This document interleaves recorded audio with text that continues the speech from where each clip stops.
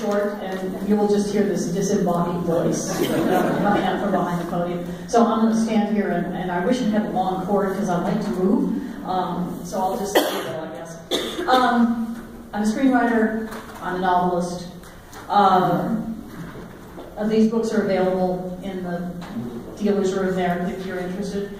Afterwards, I'm terrible at self-promotion, so enough said about that. If you have any questions about them, I can talk to you later. So I'm here to talk about tricks of the screen trade. And the truth of the matter is, when I was a novelist first, well, actually I was a lawyer first, and miserably unhappy because I love the law and hate lawyers. And several good friends said, I bet you could write if you tried. So I did. And I started writing books, and I loved it. And then George R.R. Martin, little known author, you probably heard of him, said to me, George had gone to Hollywood to work on first the new Twilight Zone and then on Beauty and the Beast, and he said, you know, I bet you'd be pretty good at the screenwriting thing, because you have the skills for it. Strong dialogue, powerful characters, and a really good sense of how to plot, which is what you really need when you're a screenwriter. So, if you write a script, I'll show it to my agent.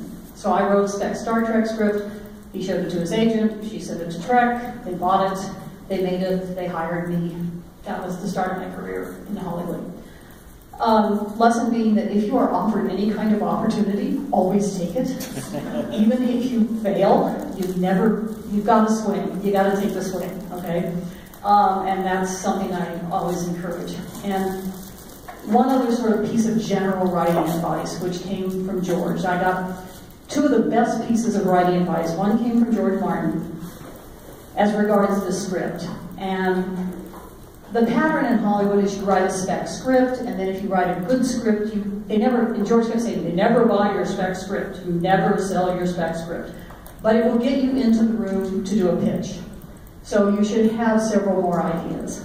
And I knew that The Measure of a Man was a good idea, and I didn't want to waste it if it wasn't going to be sold. And I said to George, well, maybe I shouldn't write that script. Maybe I should write another one and save that. And he said, no, never hoard your silver bullet.